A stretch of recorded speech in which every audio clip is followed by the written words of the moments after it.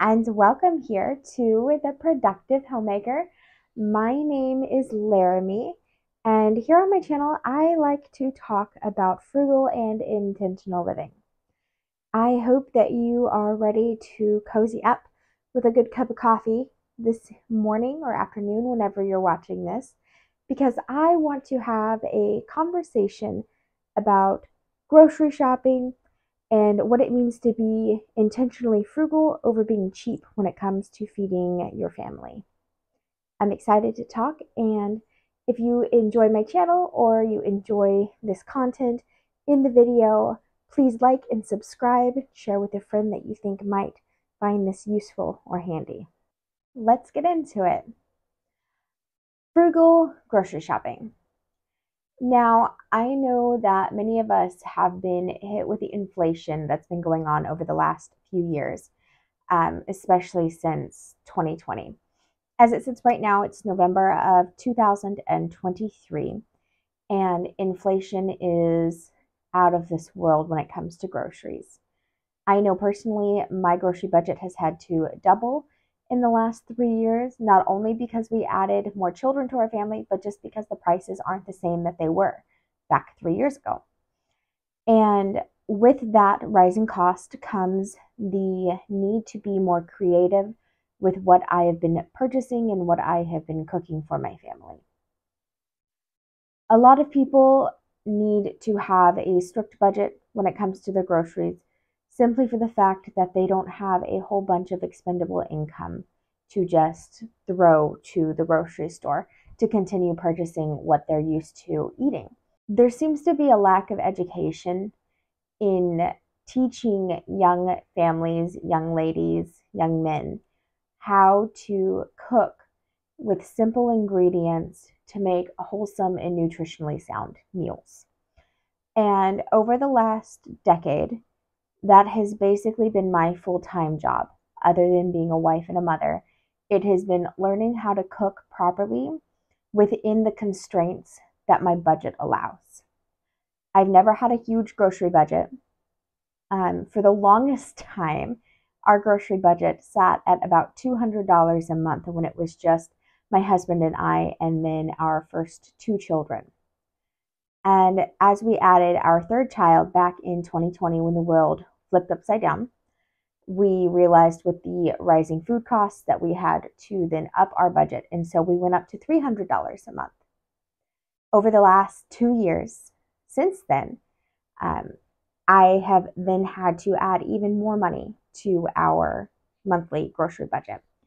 And right now I spend on average every month about $500 for our family of 6 to fill in the gaps to actually make the meals.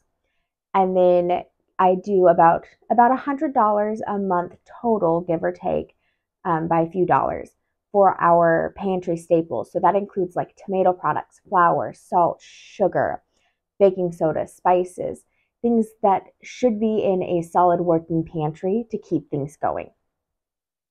I've never had room for huge deep freezers to hold half cows or whole pigs. We've always just had like a small deep freezer that would hold a deer or two. And then my regular freezer in a normal size, usually apartment sized fridge refrigerator combo.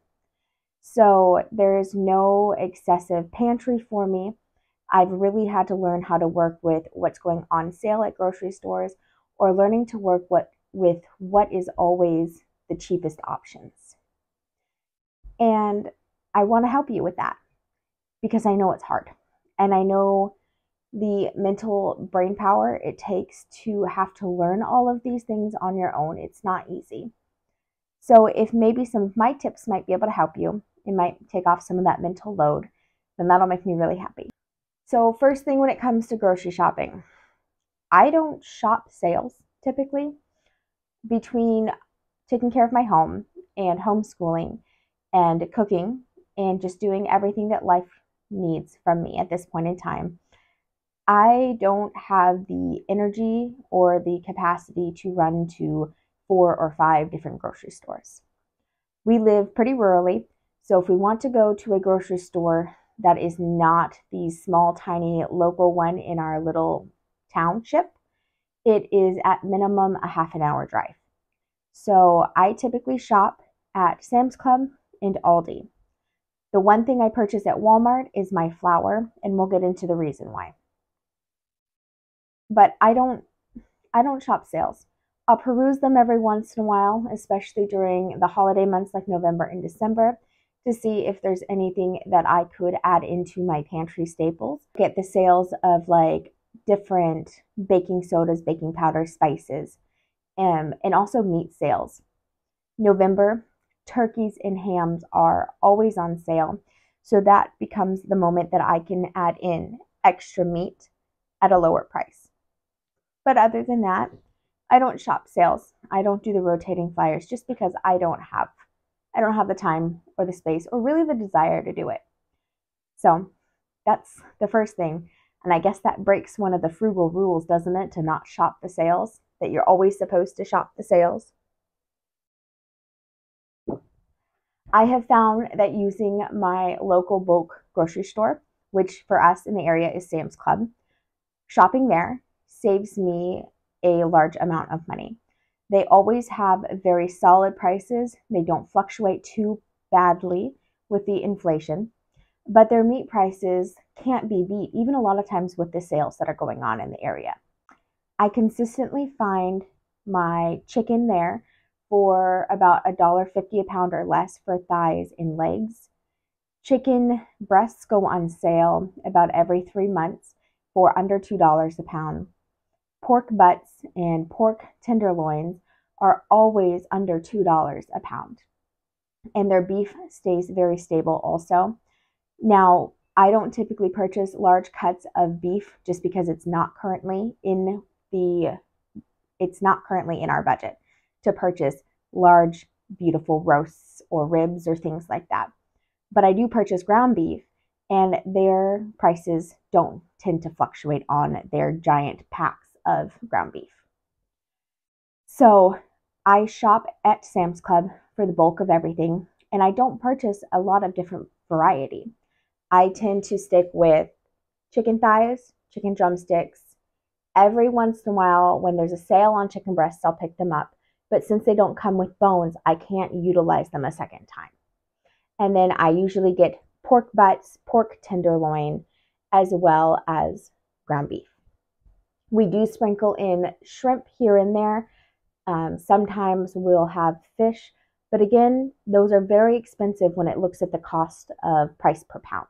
And it's just not always in the budget because we need to make it stretch as far as we can currently. Another area that might become a ditch is trying to keep things as healthy as possible. Now, we all know that GMO, non-organic produce, and non-organic meats are not the greatest option on the market. And it can be very difficult to be comfortable with not purchasing everything as an organic or non-GMO or grass-fed or whatever the new label is for this year. But when you're on a strict budget to feed your family, the best thing you can do is buy what is within your budget. Thank God for the provisions that He's providing us. Bless the food and eat it. We can't continue to fall into this ditch of I have to spend $1,500 a month to feed my family when we don't have that type of money to be spending. On average, a family should be spending about 10% of their income every single month on groceries. And when that starts to creep up past that, that means that there is less margin for emergencies, for sinking funds, savings, investments, and things to keep your family financially stable. Now, I am 100% for eating the best quality foods that you can possibly get your hands on. But when you have just lost your job, or you have a small family, you're starting over your career, you're just beginning your career, you frankly can't afford to spend $1,000, $1,500 a month on food. It's not feasible, especially if you want to hit financial goals. So what I usually recommend is to take an overall look at what you want to eat. Take a look at how you eat, what you enjoy, what your family enjoys, And then we start breaking it down to figure out what is the best quality that we can purchase within our budget. For my family personally, I do not purchase any sort of bleached or enriched flours. I have done a lot of research over the years, and I do not purchase that to make our bread products for my family because I know that it is not the best quality product. But I also can't afford to import beautiful organic einkorn wheat to grind myself currently. That's also not feasible. So I have found myself using a King Arthur all-purpose unbleached flour to make all of our bread products, and it's a very solid middle of the road option. Another thing that I've done to help make things better for our family when it comes to eating the best quality is I sourdough our bread. I ferment our bread to break down the gluten to make it more easily digestible for our bodies and to help make it the best quality product that I can offer my family within my budget. I don't purchase organic free range meats currently. Would I love to? Absolutely. Can I afford to spend $10 to $15 a pound on ground beef currently? No, I cannot. And now before I get comments about, well, you need to have a deep freezer and you can just purchase a whole cow or a half a cow, I am totally on board with that. But we have never been able to have the room for something like that. Now it's in the works, hopefully, that we can have something in the future. But when you have 3 children living in a 700 square foot apartment in 2 bedrooms, there is no room for a large deep freezer. And I wasn't about to purchase a storage unit to plug it in to do it that way. Not frankly that we couldn't even afford to purchase it if we wanted to at that point. We didn't have $3,000 or $2,000 to just put down on a half a cow. So if you can afford that, do it. The price per pound, if you can get a whole or half of a cow to put in a deep freezer, it is so much cheaper than going to the store to purchase it, and it's better quality. So if you can afford it, I say do it. But if you are not in that position and you just simply can't do that, that doesn't make you a bad person to have to purchase conventional meat. There is a time and there is a place for it. And as long as we're moving forward to make the best quality products to feed our family from what we can afford, that's all we can do in the moment. And it's okay. So as the year ebbs and flows and the holidays come through, I do try to see if I can find things on sale when I go to Sam's Club. So for example, right now, turkeys are on sale for about $1. I think it's $1.15 a pound or $1.20 a pound. So my family will eat probably 2 or 3 turkeys over the next couple of months, not including the holiday themselves. I like to purchase them, and then I can grind up the meat to make my own ground turkey to put into our freezer for future meals. I use the carcass to make a bone broth, to make soups, or to add into our rice, to add any sort of nutrition to whatever I happen to be cooking. And we'll enjoy the actual turkey roasted with vegetables or bread. I can make sandwiches and pot pies and soups and all sorts of things with it. And it is the best deal in the month of November every single year. So don't be afraid to purchase an unusual thing or stick with the same 4 or 5 meats every single month and just learn to be creative with what you have on hand. I could probably cook a pork tenderloin 15 or 20 different ways with the same cut of meat. It just takes a little bit of creativity and skills to change it into something entirely different that your family will enjoy. The other thing that I think about when we're grocery shopping is you have to learn to eat seasonally.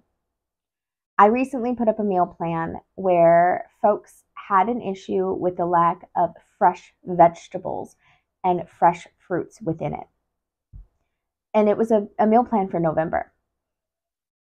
And my family eats very seasonally. So in November, my garden is dead, which means that we have no tomatoes, nor do we have cucumbers or fresh bell peppers or anything like that because they don't grow in November in my state. I live in a mountainous region in Appalachia, and we had snow on November 1st this month. So there's no tomatoes, no fresh tomatoes on my grocery list because we don't eat that in November. We eat those July and August and September. There are no fresh strawberries on my list because strawberries are in season in June and July and August. So therefore, when you get something in November that is actually grown in June or July, and it's a fresh product like a berry, it is traveling thousands of miles to get to your grocery store. It's being picked off the vine when it's still green and unmatured, so it doesn't get the ability to mature and fully get the nutrient profile from the soil that it's being grown in. You're paying a premium for honestly, a half par product, and it's not worth it for the price per pound, for the amount of gas that goes into bringing it to your table. It's not worth it, and it's not how we're meant to eat. So in November, basically from November until April or May, we eat a lot of potatoes and cabbage and onions and squash like butternut or spaghetti squash, pumpkins, things like that. You also have the option, if you don't enjoy squashes, you can include frozen vegetables. The great thing about frozen vegetables is that they are flash frozen at peak ripeness. So they are picked in season, and then they go through and they are frozen in that peak season. So you're getting the best nutritionally sound product for pennies on what you would be paying for the half par fresh produce that is in the produce section in December. We eat seasonally, and that's very important to me because I want to make sure that every penny that leaves our bank account to feed us is going to the best nutritionally sound product it can. And strawberries in November and December are not it. Now, something I do purchase every single month when it comes to staple items for produce and things like that are apples and bananas. I know that my kids enjoy those and they are cheap, so it's okay to add those in. But if you want to enjoy a good salad, get a garden bed and grow it. And if you can't do that, go to your local farmer's market. But you have to go in the spring, in the summer, and the fall. Because typically, unless you have a cold frame, lettuce does not grow in January. It freezes. Kale grows in January, but not lettuce. So learning to eat with your seasons is going to make sure that you're eating the best food year-round. And that means that your menu is going to change as the year goes on. Whenever you're working within a specific budget and you can't move away from it, the best thing that we can do is look for quality products that fit our budget and our family. I talked about flour. Another good example that I like to give is our pasta that I choose to purchase. You could purchase the bottom of the barrel Barilla pasta, but if you ever take a look at the back and the ingredients that are in there, and they're not the best. The enriched flour that's been bleached, the preservatives and things like that. And so I could purchase a pound of Barilla pasta for 99 cents on sale. Or I could do a little bit of digging and find an imported pasta from Italy at one of my local grocery chains here. And its only ingredient in it is semolina. Now, it's not organic. It's nothing special in the realm of Italian pastas. But the difference between that brand and the Barilla brand is that the regulations in which the wheat is held to in different countries is completely different. In Italy, and I know this from looking it up, but in Italy, they don't use GMO crops. They also don't spray down their wheat fields with a whole bunch of awful pesticides. So for twice the price, at $2 a pound, I can purchase a much higher quality product that is not going to give ill effect to my family. So that's really important to me, is I really try to choose quality products and staple products for us to consume that fit the budget. That might not mean organic grass-fed meats right now, but that does mean good flour, good pasta, decent rice, and those really big staple foods that help bulk up our meals. When it comes to cooking and grocery shopping, that helps me be intentionally frugal over being cheap, is learning these traditional skills that were once common knowledge. Learning how to make my own bone broths from the scraps of the carcasses that I use, like those drumsticks and chicken thighs, the pork bones within the pork butts. All of those are repurposed and used to make broths that add extra nourishment to our potatoes, into our rice, to making soups to go with our fermented sourdough breads. It's all about what I can do to produce the best product for my family from what's been laid in front of me. More traditional skills would include gardening, which I know not everybody has the ability to have a big garden. This year was our first really big, like real garden. And we grew, you can see back here on my hutch, we grew our own squash patch with pumpkins and spaghetti squash and butternut squash and these little adorable delicata squashes. We grew for the first time, a measly little patch of potatoes that we enjoyed. We grew so many tomatoes and cucumbers to snack on, which was absolutely amazing. And so it's a learning process. I don't support my entire family's produce needs on my garden, but I'm learning how to. So if you have the space to garden, I recommend learning to pick up that skill and garden. If you don't have a ton of space, you can still grow herbs. You can do sprouting microgreens, which I'll show you later this winter on your windowsill. But these traditional skills of fermenting flour products and soaking grains, soaking beans, and making things like soups and broths as nutritionally dense as we can, that's where you're going to get the most bang for your buck whenever you're doing your grocery shopping. Because for me, I'm not going to look at that chicken breast twice if I can get 3 times as much product from the chicken thighs or chicken drumsticks, because I'm not just looking at the meat, I'm looking at the bones also that I need. And I can make such a delicious meal from a couple of chickens and their bones with root vegetables and a fermented bread that is astronomically better for you than eating anything that the supermarket can provide in their frozen section. So it's really, really important to take up cooking as a hobby, basically, especially if you can't afford to have somebody else come in and cook for you. And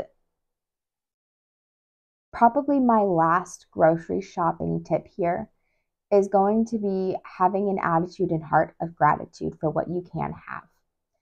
Times are really hard right now. People are struggling with trying to buy and put food on the table.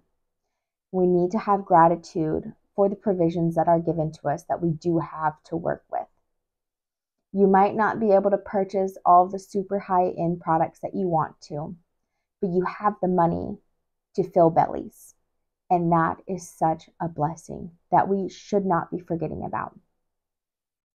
And your money will go so much farther when you have a happy heart about what you can afford and a happy and joyful attitude about the work you get to do in your kitchen to feed your family the best you can. It will make you go so much farther, and it'll also make it a lot more enjoyable. So just a gentle recap here. Have a budget. Learn to stick with your budget. If your budget is small, start learning how to do quality within your means. So that means looking at the best products that you can afford within the means that you have. That might not mean super organic, wonderful meat, but that does mean you can eat better starch products to make meats and other things stretch. You can make things as nutritionally sound and dense as possible within your budget. Make sure not to fall into all of these ditches when it comes to organic health traps. I know we all want what's best for our family, but it's not going to help our family if we overstretch our budgets to get all of the things that we think we need rather than just learning to work with what we have.